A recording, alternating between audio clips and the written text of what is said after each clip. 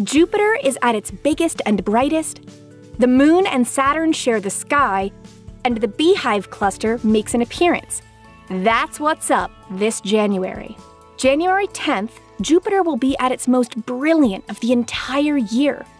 This night, Jupiter will be at what's called opposition, meaning that Earth will be directly between Jupiter and the Sun.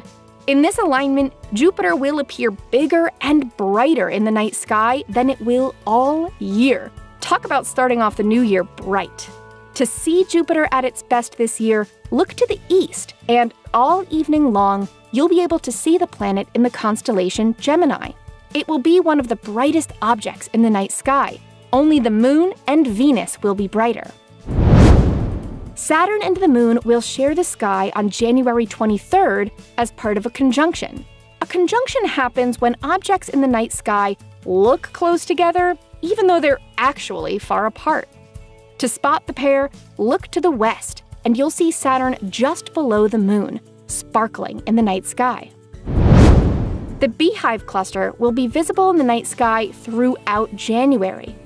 The Beehive Cluster, more formally known as Messier 44 or M44, is made of at least 1,000 stars. It's an open star cluster, meaning it's a loosely bound group of stars. There are thousands of open star clusters like the Beehive in the Milky Way galaxy. To see the Beehive Cluster, look to the eastern night sky just after sunset and before midnight throughout the month. Especially great nights to spot the cluster are around the middle of January, when the cluster isn't too high or too low in the sky to see.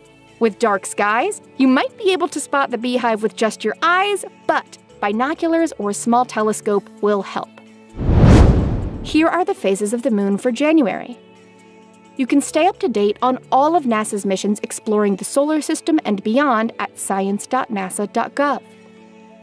I'm Chelsea Goad from NASA's Jet Propulsion Laboratory, and that's what's up for this month.